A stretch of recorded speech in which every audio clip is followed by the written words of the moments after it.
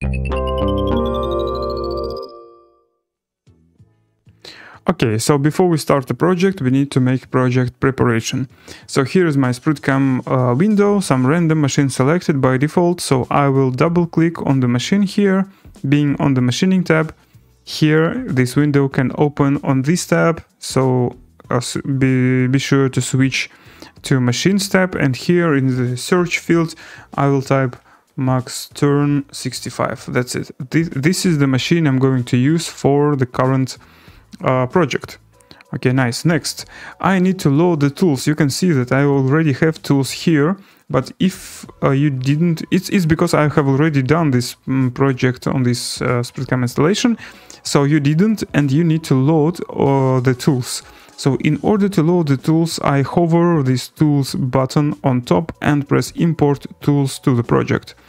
So along with the project, you will have this downloadable file, not tools.tom. So this is the tool set which we use in this project. When you upload it, you will see that here are the tools, project tools, which will be used for the project. Okay, nice.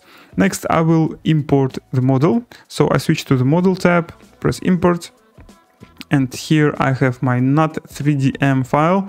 That's it. Looks like this. And then I will switch to the machining tab and we need to make a setup.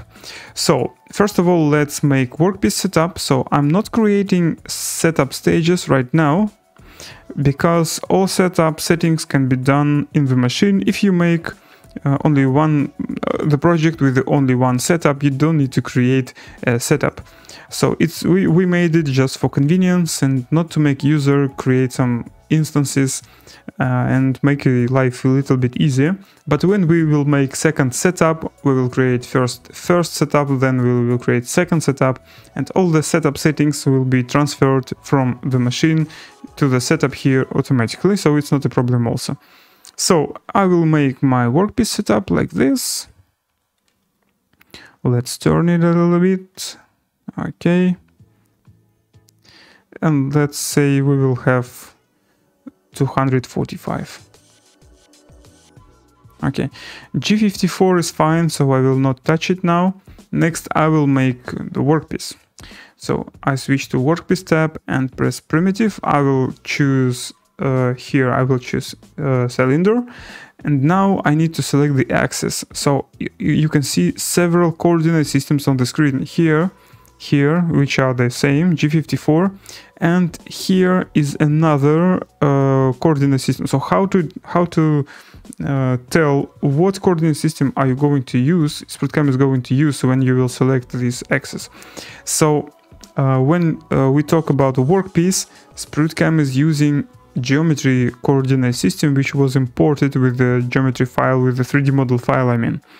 So, and this geometry coordinate system is this big one, okay, not the G54 one, obviously, but the big one. And we can see that along the axis there is y-axis set. So I need to make my cylinder axis along y, like this. And now I will add some stock in all directions. After that, I will turn off same stock toggle and make positive axial stock, let's say 50 millimeters. Let's check what we have. Okay, this is good. Okay, close. Sorry, I have added two workpieces by accident. It's not a problem, I will delete one of them. Okay, so here we have everything set, almost everything. So now I will go back to setup and I need to set the position of the jaws. So I can do it manually. You can see that here the jaws are snapping nicely to the workpiece, which is good, I think. And here we have jaws position, yeah. But we also have jaws position here, these ones, and this position is 100, this is 82, so they are different. And if I will, for example, I move them like this, but now in setup, this number is defined, so it's not 82. So if I create a new operation, all the numbers will be taken from here, but not from here.